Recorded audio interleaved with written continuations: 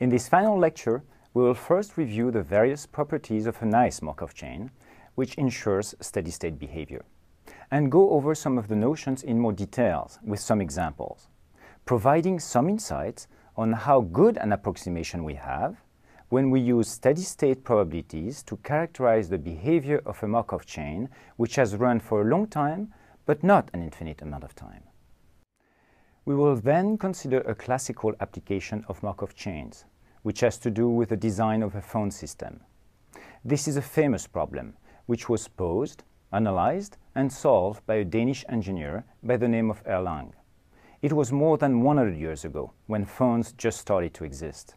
But we will see that this methodology remains relevant to design similar systems in today's world. We will then make use of all what we have learned so far in order to calculate some interesting short-term behaviors of Markov chains having more than one recurrent classes. We will introduce the notion of absorbing states, and we will show how to calculate the probability of ending up in such a state, as well as related quantities, such as the expected time it takes to do so.